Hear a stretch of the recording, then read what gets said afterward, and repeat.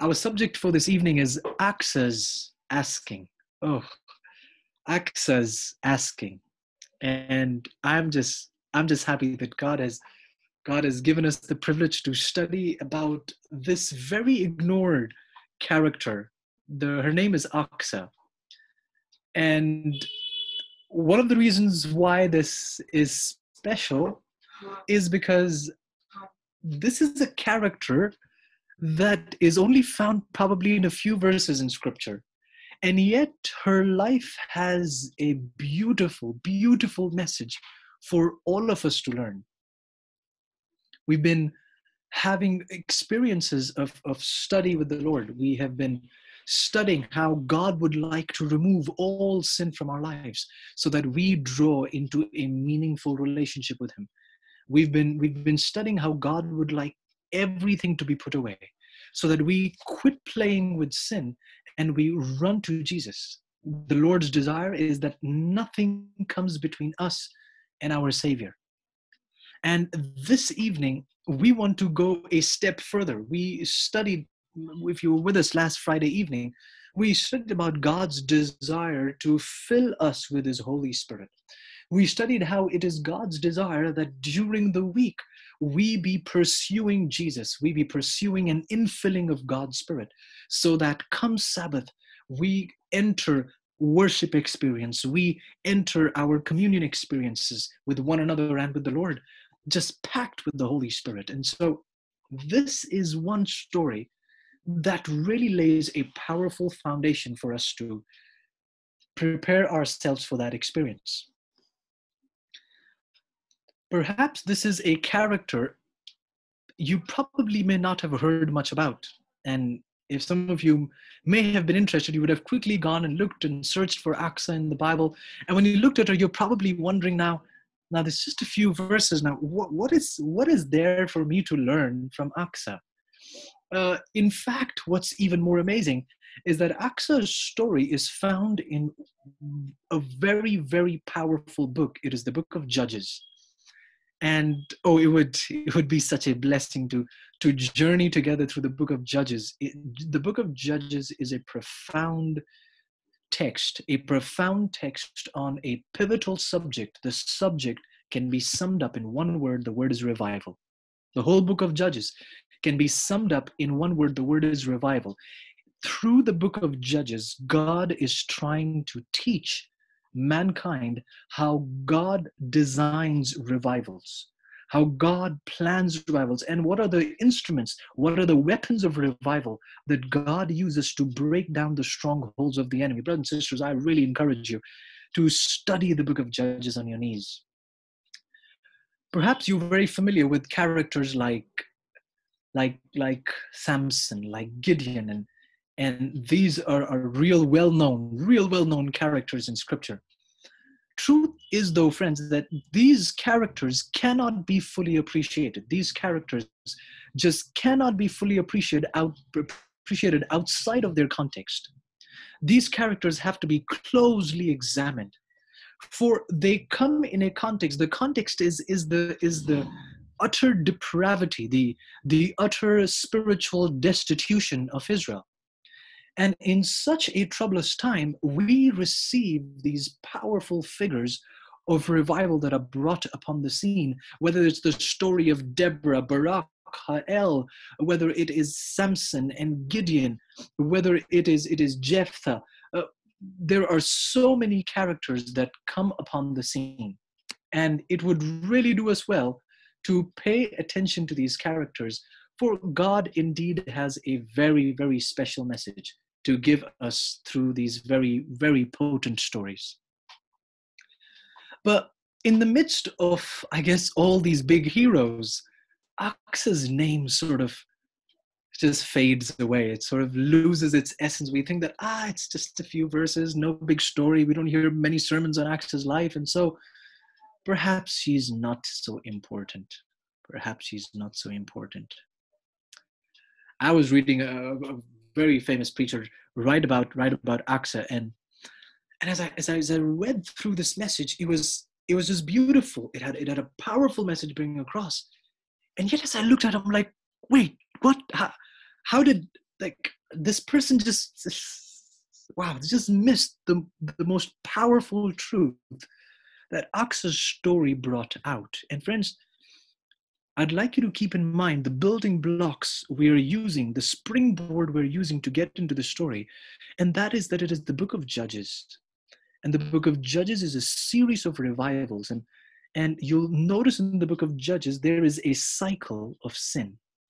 There are a people who are living a life out there in the world, a life of sin.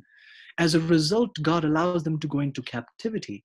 When they go into captivity, they cry out for deliverance. God raises a deliverer. They come out of captivity and they go back to their old ways, and the cycle repeats. They go back into captivity. They cry for deliverance. A deliverer is raised. They come out into freedom. They go back into their old ways. They go back into captivity. This cycle continues. Now, perhaps you may look at the book and say, well, there's really nothing there, because, I mean, all I see is Israel is failing and failing and failing. Probably someone says, well, I can relate to that. That's pretty much the story of my life. But friends, I'd like you to notice that these are not stories of failure. These are God's powerful, potent agencies of revival that God is bringing to the land. The problem is not God's methods of revival. The problem is Israel's failure to respond to God's utmost potent methods of revival. Brothers and sisters, I hope you realize that God's problem with us is not the method.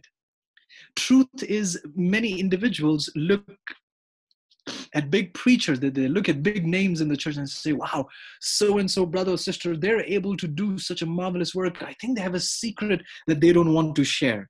They have some secret going on that they would not like to share. I know they come up and they share these messages, but I think there is a secret they're not sharing with the rest of the world as to how they're able to grow. Truth is, friends, the methods are the same, and the methods stay the same for everyone. Bible study works if you truly study the Bible. Prayer works if you truly wholeheartedly pray. Witnessing works if you truly, with every bit of strength in you, go out to witness for Jesus to a lost world. With those words, friends, I'd like to invite you to the beginning of the book of revival, the book of Judges.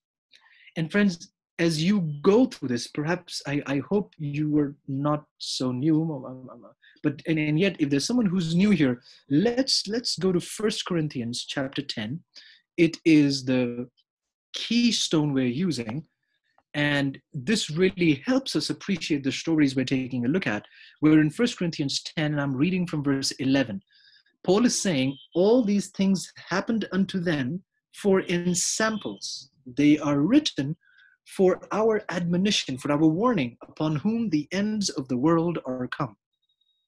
If you were with us and you were paying attention to our previous discussions, we studied how in 1 Corinthians 10, verses 1 through 4, Paul chronicles the experience of the children of Israel. And he writes down a few of their experiences, literal experiences like crossing the Red Sea and drinking water from the rock. But Paul says their literal physical experiences had deep spiritual lessons for us. Similarly, Paul tells us that in verse 11 of 1 Corinthians 10, that all these stories, they're really written as powerful lessons for God's people at the end of time. And so I'd like you to keep that in mind as we go through this study together. We're looking at the life of Achsah, and we want to know, what is God's message for us at the end of time? What do just these few verses have to teach us about how revivals actually begin? How are revival fires kindled? And what does that have to do with the time that I am living in? Well, let's have those questions answered as we start off in Judges chapter 1 and verse 8. It's really beautiful. I mean, this character just gets lost in the giants of this book, and we almost don't pay attention to this powerful character. Let's catch the story in Judges chapter 1, verse 8. The Bible says the children of Judah had fought against Jerusalem. They had taken it, smitten it with the edge of the sword, set the city on fire. Verse 9 says, afterward, the children of Judah went down to fight against the Canaanites that dwelt in the mountain, in the south, and in the valley. Verse 10 says, the Judah went against the Canaanites that dwelt in Hebron. Now the name of Hebron before was Kirjath Arba. And they slew Sheshai and Ahiman and Talmai. Verse 11 tells us, from thence he went against the inhabitants of Debir, and the name of Debir before was Kirjath Sepher. Caleb said, he that smiteth Kirjath Sepher and taketh it, to him will I give Achsah, my daughter, to wife. Beautiful story. Caleb says, he that smiteth Kirjath Sepher and taketh it, to him will I give Achsah, my daughter, to wife. Now, you know the story too well. Caleb and Joshua were the only two spies out of the 12 spies that went to spy on Canaan that truly believed God's word. You see, friends, as the 12 men went to spy out on Canaan, when we were little, and I don't know if you're old enough to remember that song, when we were little, we used to sing the song, 12 men went to spy on Canaan, 10 were bad and 2 were good. What did they see when they spy on Canaan? 10 were bad and 2 were good. Some saw giants great and tall. Some saw grapes in clusters fall. 10 were bad and 2 were good. I don't hear kids sing that song. I don't hear churches sing that song anymore. But it is a retelling of the account of the children of Israel. And while 10 of them came back saying, oh, we saw giants great and tall and the land eats up its people, there was Caleb and Joshua who says, God's word has said it. We should go ahead and take the land. And friends, they were almost ready to stone. They weren't really stone these brothers away because of what they were saying. But these brothers were not looking at the obstacles in front. These brothers were looking upwards to the assurance God's word had given them that the land is yours. You are to go take the land. Similarly, friends, many people like the 10 spies get discouraged. They get discouraged by the great giant, the devil, who stands in front of them. The great giant who seems to block their way. And they say that I don't think I can make it. I don't think I'll be able to enter the promised land. Whereas Caleb and Joshua are reminding you, my brothers and sisters, that you are to take God for his word. Brothers and sisters, when you say, I cannot be an overcomer, you are calling God a liar. Again and again, God says to the 7 churches, again and again, his message is repeated, reiterated, reverberated to the 7 churches in the book of Revelation. And to each church, he has this repetitive message. He says, he who overcomes, he who overcomes. Later on in the book of Revelation, he talks about Jesus himself who has overcome. Brothers and sisters, the way to overcome is by fixing your eyes on Jesus. Jesus, the overcomer, is the key to an overcoming in your life. It is a beautiful story. It is a beautiful story. Jude 24, Jesus assures us, he says that I am able to keep you from falling. Dear friends, the encouragement that comes to us from Caleb's life is that God is able to give us victory. God is able to give us victory. Believing in that word, here is Caleb. Here is Caleb marching onwards, taking God at his word, not looking at his weakness, but looking at God's strength, not looking at his shortcomings, but looking at the soon coming of the great Savior. Caleb said, he that smiteth Kirjath Sepher and takes it. They were gaining this conquest over the land of Canaan. He says, he who smites Kirjath Sepher takes it, to him will I give Achsah, my daughter, to wife. Achsah, my daughter to wife. We're introduced to that beautiful, beautiful character, Achsah, in this story. Oh, sister has a lot to teach us. Judges chapter 1, verse 13, the Bible says, and Othniel, the son of Kenaz, Caleb's younger brother, took it, and he gave him Achsah, his daughter, to wife. The Bible says Othniel, the son of Kenaz. Othniel is, by the way, one of the judges who was brought on, one of the deliverers who was brought on onto the scene. And I believe you need to visit Othniel's story as well. Oh, these are action figures in the book of Judges. And the Bible says Othniel, the son of Kenaz, he took Kirjath Sepher, and so Caleb gave him Achsah, his daughter, to wife.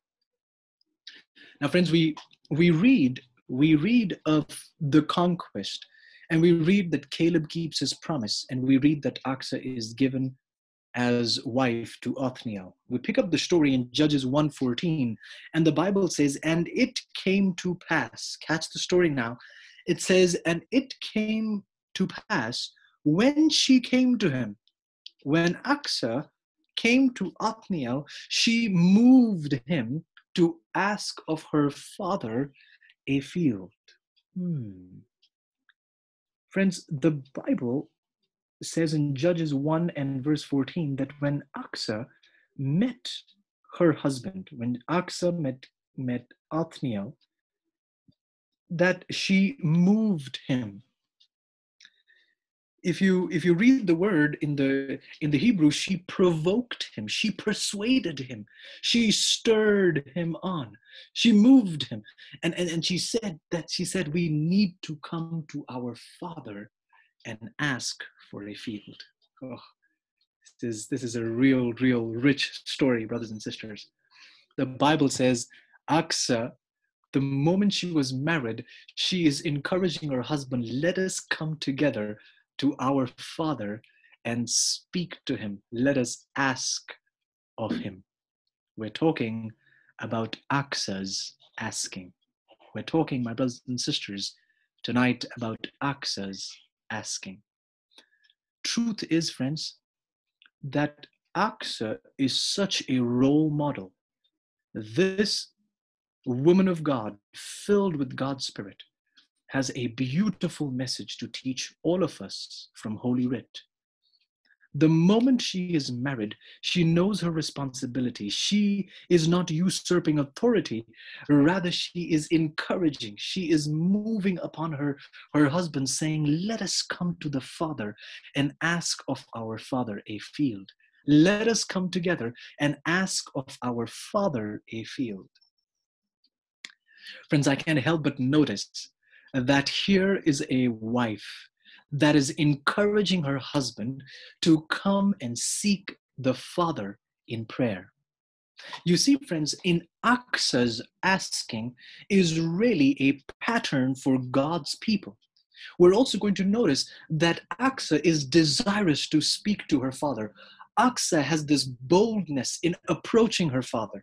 And the question I'd like to ask, brothers and sisters, is that do we still share that boldness? Even though the book of Hebrews says we should approach his throne with boldness, not because we are able, not because we're righteous, not because we have any merit of our own, but simply because God has commanded us to come boldly. Isn't it strange, friends, that when we're little, no matter what happens, the minutest things, the biggest things, we take all that we have, whether we may have done right or wrong, we quickly run to our Father and with joy, with passion, share with the Father what we're going through.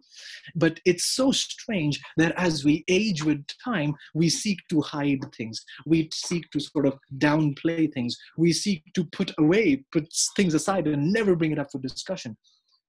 And it's strange that we do the same with our Heavenly Father. Friends, the truth is, Achsah's story sets the stage for how revival fires are truly kindled. We've been talking about in these past few days that we're living in this anti-typical day of atonement. We're living in this time of judgment. It is a time when Israel was humbling themselves. We studied yesterday how there was a man and a woman who were cut off because they were not humbling themselves before the Lord. Dear brothers and sisters, the appeal from Achsah's story is that we should encourage one another to come and speak to our Father. It is my appeal tonight to a dear wife, to my sisters, my Achsah's sisters out there who need to encourage their husbands. They are not supposed to usurp the spiritual authority of the husband, but rather they are to encourage their husbands. Dear one, come, let us join together and speak to our Father. It is my appeal to my Othniel brothers out there. It is my appeal to the Othniel husbands out there that they need to encourage their wives, their children, to come and seek the Lord together, to come and ask of the Father together. What a beautiful story, friends. What a beautiful story. But I find as we continue in verse 14, this story just keeps getting richer. It came to pass, she's stirring her husband, please come, let us go talk to our father. What a zeal she has to speak to the father. But then we're told something else. This is mighty. We're told that as she got to her father, as she was approaching her father, the last end, the second half of Judges 1:14 says that she lighted from off her ass, and Caleb said unto her, what wilt thou? Friends, catch the story. The Bible says when she approached her father, she got off the donkey. When she approached the father and she saw that she is in her father's presence, she got off the donkey. Caleb asks her, what wilt thou? And then she presents her request. Again, friends, this is not an ordinary story. This is not a story you are just supposed to pass by. This is a story you're really supposed to pay attention to. For in Achsah's approaching her father, are you and I taught how we should be approaching our Heavenly Father. I hope, friends, you're really catching the story. In Achsah's approach, not only is she a child zealous to speak to her father, she is also a child who knows how to approach her Heavenly Father. Friends, I want to present to you through the life of Achsah what should be our manner in which we approach our Heavenly Father. For the Bible tells us that when Achsah approached her father, she got off her donkey. She had enough respect for her Heavenly Father that she got off her donkey to converse with her father, to listen to the question of the father and present a powerful plea before the father. Dear friends, my question this evening is, how many of you come off the donkey when you come approaching your Heavenly Father? Friends, the truth is many of us do not want to come off the donkey. We get up in the morning, we're off rushing to work. So we take a few moments. Oh Lord, I'm too busy riding my donkey. So be with me, guide me, and protect my family. By the way, thank you, Jesus. And we run off. We're too busy, friends. God is saying, get off your donkey and on your knees. Dear brothers and sisters, do we even know how to respect the presence of our Heavenly Father?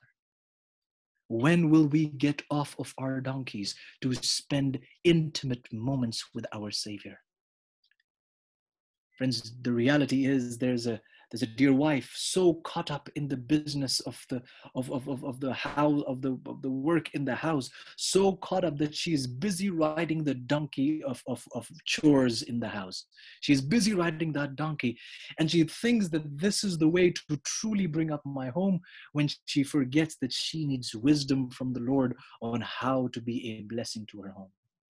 Oh, there is a father who is to be the spiritual priest in the family, who is to be the guiding hand in the family, who is to be the one who has to make sure every individual is covered with Jesus.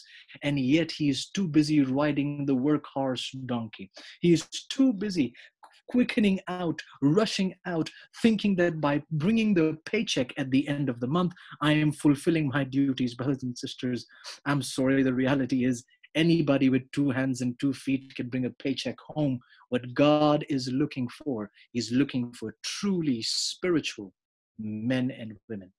Men and women who bring more than a paycheck. They bring the presence of God. They invite the presence of God. They plead for the presence of God in their homes. Friends, I appeal to you this evening, get off of your donkey. Get off of your donkey. Get off of that donkey, friends, and spend quality time in the presence of the Lord. The presence of the Lord. The devil is a wicked genius. What he has done is that even though the lockdown has thrown many people off of their horses, the devil, while people sit on their couches, he's given them the horse of Netflix and the horse of Amazon Prime Time. He's given them all kinds of donkeys to ride on, just so that they have no time to speak to their Heavenly Father. It's amazing that as the daughter, in respect, jumps off the donkey, humbles herself, and approaches the father, as parents are so well at doing, the father can see, the father can read The father can read the mind of the daughter, and he, before the daughter could ask, he asks the question, what wilt thou? What wilt thou? Just tell me, what is it that you would like to have? Just say it out, daughter. What wilt thou? Just tell me, what is it that I could do for you? I'm reminded of a passage further on, fast forwarding into the New Testament. Jesus asked a similar question, although this time he was really the one offering something really powerful, but a similar language I find in John chapter 5. The man who's been crippled for 38 years. He's not been able to move for 38 years. There he is by the pool of Bethesda.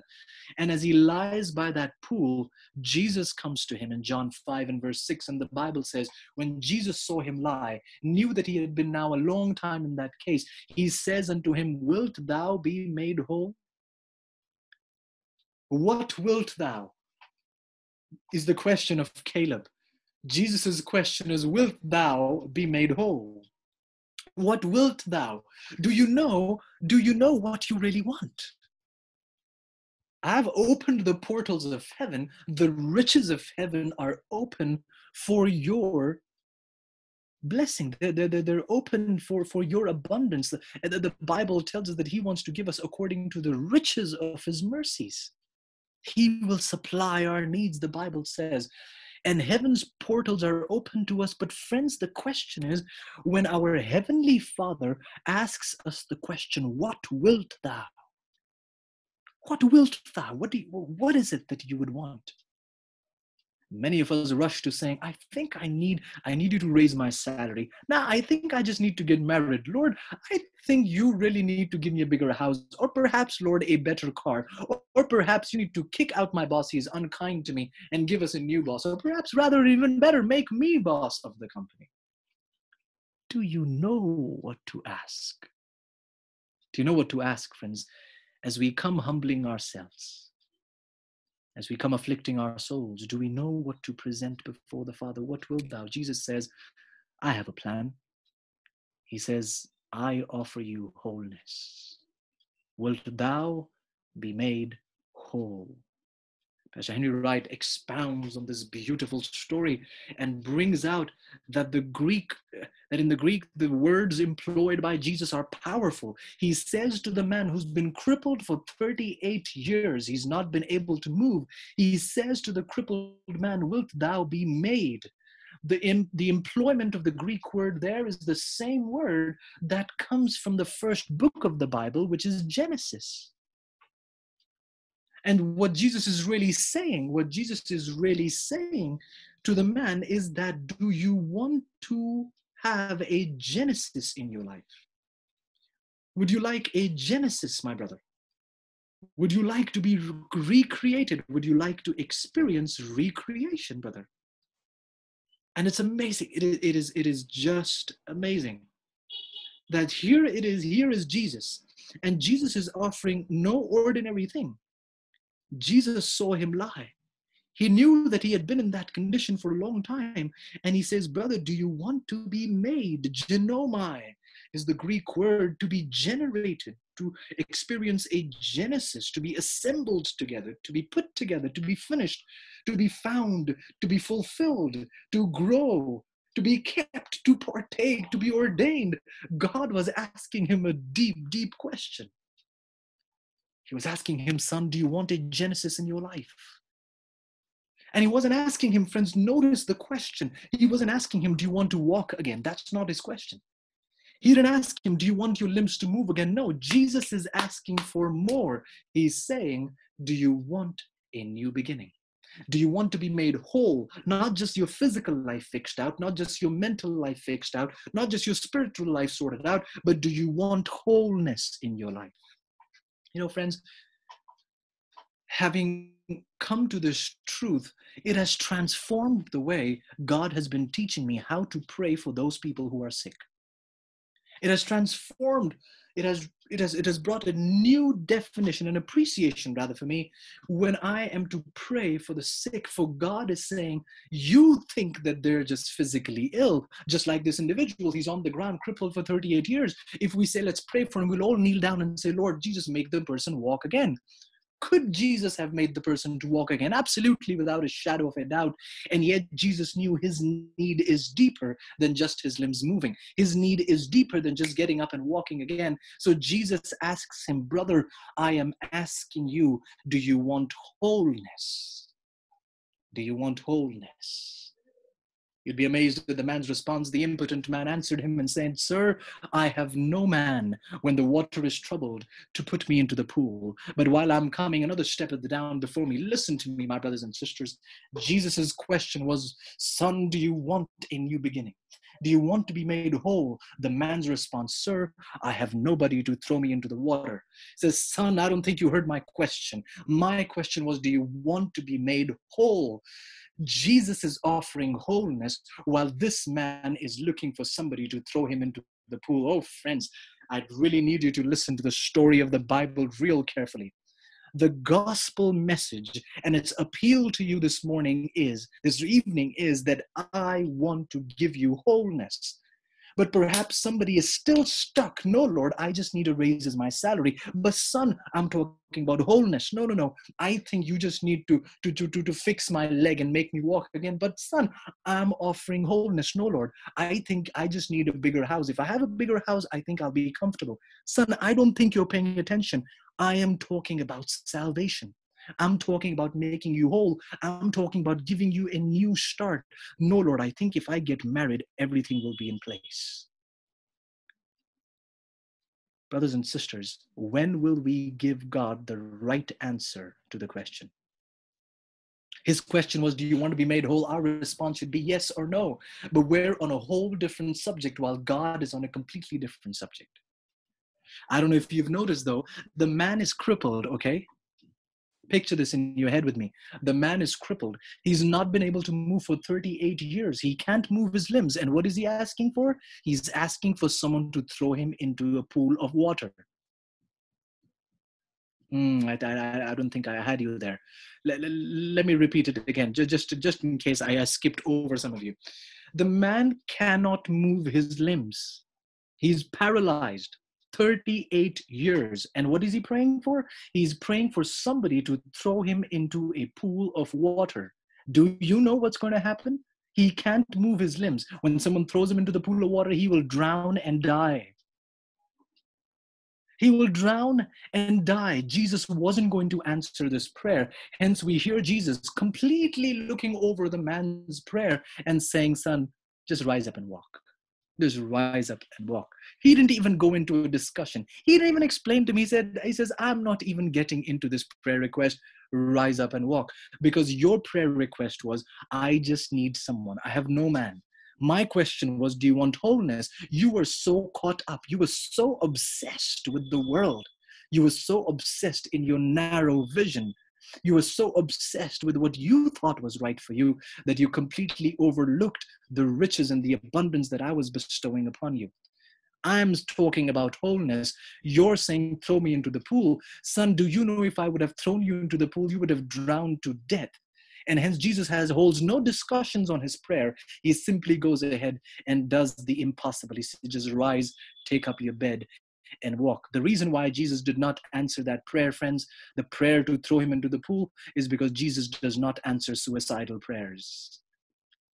Jesus does not answer suicidal prayers. Somebody's vexed, frustrated. Somebody's given up prayer and Bible study. Why? Because, I've been praying and Jesus does not answer. I've been talking to God and he's not been listening. I have asked him for this, but it's not been working out. Friends, perhaps you need to consider that Jesus will not allow you to have that which he knows is going to take you away from him. Many times he will have to block the way and to keep you from having. Many times he'll have to intervene to keep you from getting your suicidal prayers answered. Rise. Don't you want to praise God tonight? That he looks beyond our wretchedness and does for us what we did not even have the brain capacity to pray for.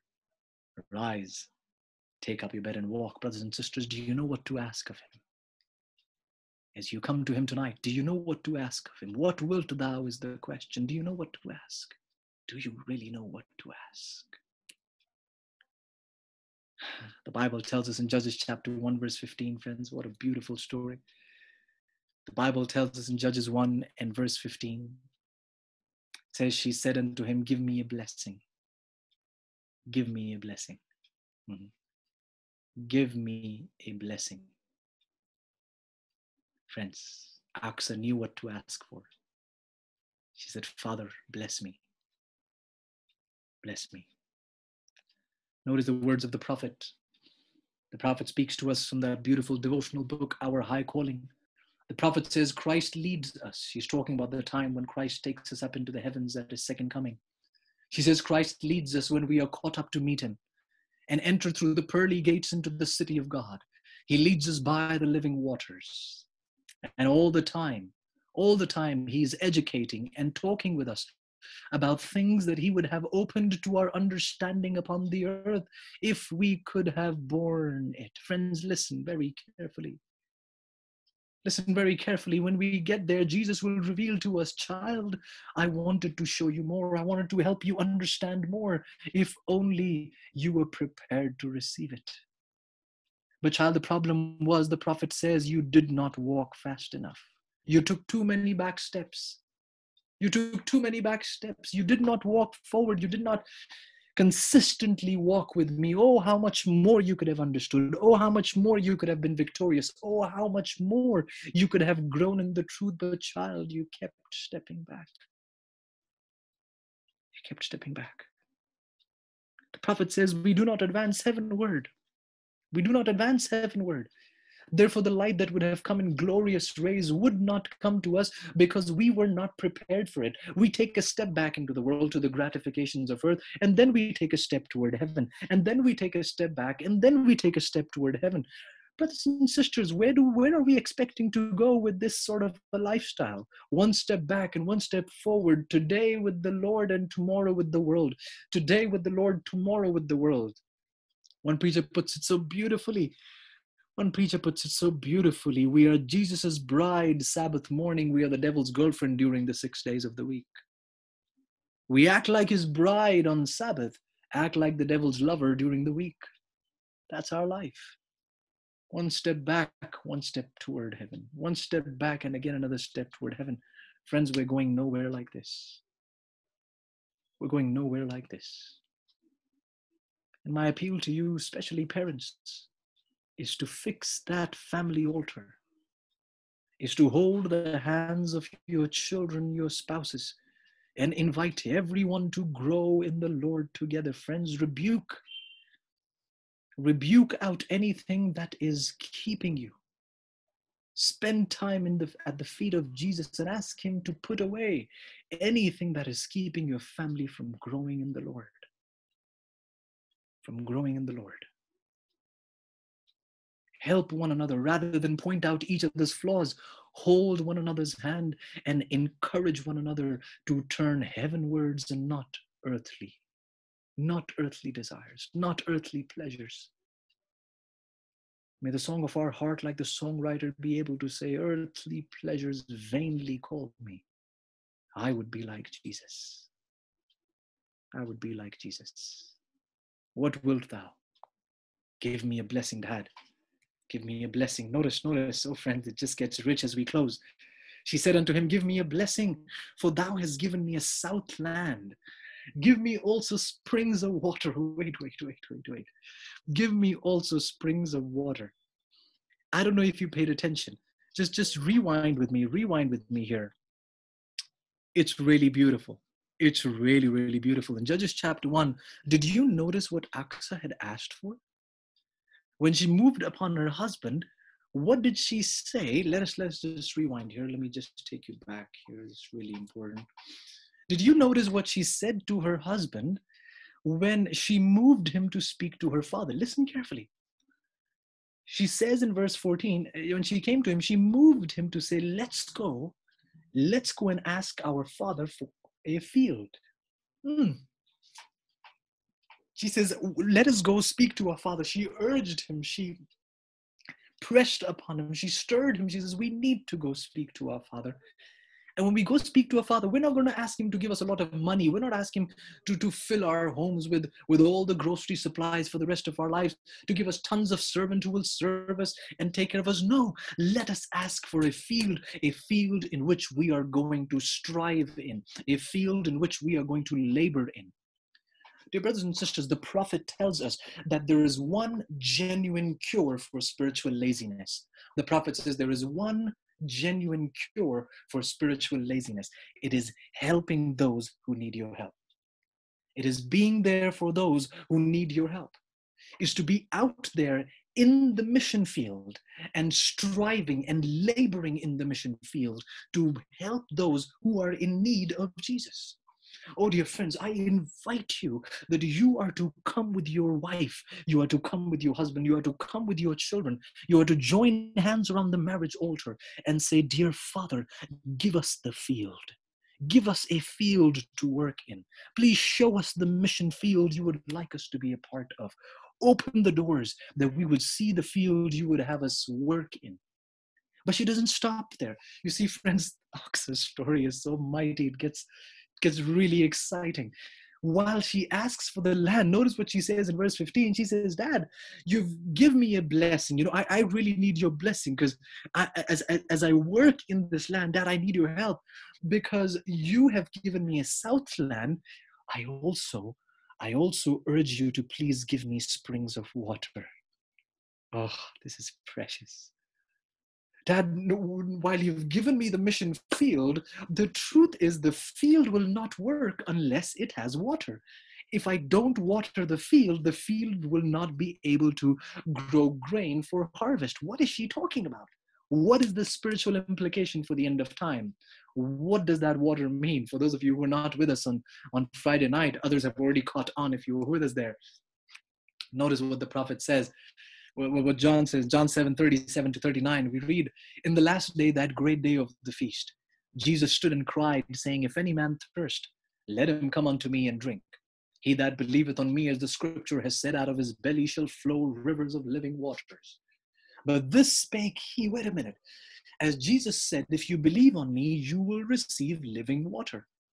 If you believe, you'll have water. John says when Jesus spake of water, he was really speaking of the Spirit, which they that believe on Jesus should receive. For the Holy Ghost was not yet given because Jesus was not yet glorified. Wait a minute. So when we read in Judges 1:15, Achsah saying, Father, you've given me a field. I also need water. I also need water. And if water, as Jesus says, as John tells us, is a symbol of the Holy Spirit, says, Father, that now that I have a mission field, our mission fields will be fruitless. They will be empty. They will be without a harvest. They will be without any fruit to the glory of God if these fields are not wet with the outpouring of the Holy Spirit. If they're not irrigated by the indwelling of the Spirit of God. If they are not permeated with the moisture of the Holy Spirit, if the hardness of the field is not softened by the winning, convicting, converting power of the Holy Spirit, dear Father, now that you've given us a mission field, should be somebody's prayer. Should be somebody's prayer. Father, now that you've given me a mission field, perhaps the mission field is my neighbor. Perhaps the mission field is the individual down the street. Perhaps mission field is the baker down the street from where I buy bread. Perhaps the mission field are the very tenants to whom I pay rent. Perhaps the mission field are the people in my circle of influence. Lord, give us a mission field. But Lord, don't leave us in this mission field without the aid of the Holy Spirit. We need you to drench us, to bathe us in the springs of water. You know what's powerful? You know what's really powerful? Is that while she only asked for water, she said, please give us springs of water. The Bible says the Father, Judges 1:15, the Father gave her the upper springs and the nether springs. And this is where it gets special. She asked, Father, can I have springs of water?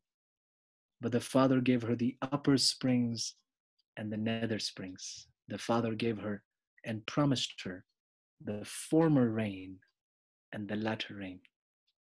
The upper springs and the nether springs. Child, you'll need the upper springs.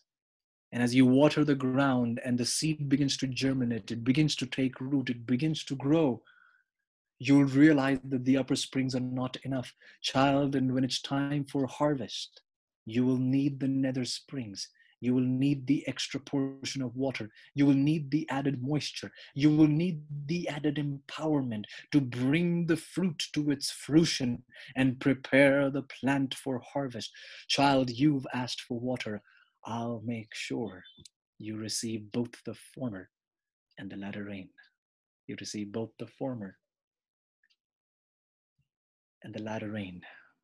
Achsah's asking. Achsah's asking. Truth is, friends, Achsah has set the stage for the rest of the book of Judges. This is how revival is experienced. Revival, as the prophet puts it, is an answer to prayer. Revivals only are kindled in an answer to prayer, a prayer for a mission field, a prayer for an empowerment of the Holy Spirit, and in the bathing of the former and the latter rain. Brothers and sisters, you and I can go out and win the world. The mission field can be harvested for the kingdom of God.